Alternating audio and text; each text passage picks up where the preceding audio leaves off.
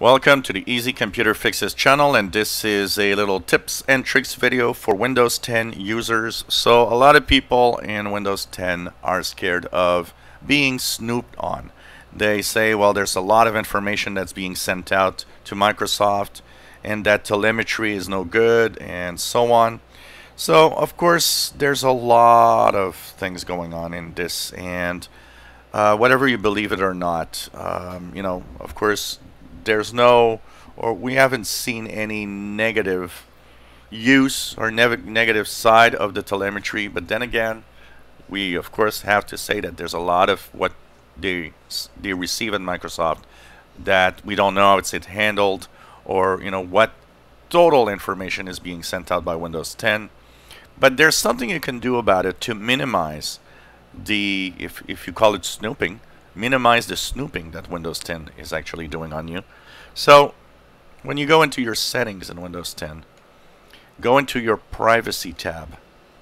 On the left side you'll see something called diagnostics and feedback. So this is information sent about your computer to help make Windows better in the future, to help fix bugs that might be in there. And of course a lot of people think this might be snooping. Yes, there could be risks in the full mode that some very personal data might by accident be actually sent to Microsoft. That said, it's anonymized data. Anonymized data means that the information sent out, they don't know who it is. They don't know it's your PC and it's you. If you want to minimize those chances and make sure that only the most basic information is sent out, well, you can change that to basic. Basic now sends only a specific information that is very, very basic about crashes of your computer and apps and a little bit of your usage, but not a lot.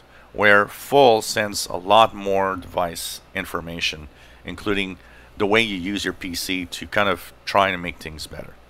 So if you think that's snooping, you can actually put it to basic. Can you stop it? No. Basic is the only way. Yes, a lot of people are requesting an on-off switch. Unfortunately, there's no on-off switch. So, you can actually put it to basic and hope for the best that, there's not too much information being sent if you are scared of maybe Microsoft snooping on you. If you enjoy our videos, please subscribe, give us a thumbs up. Thank you for watching.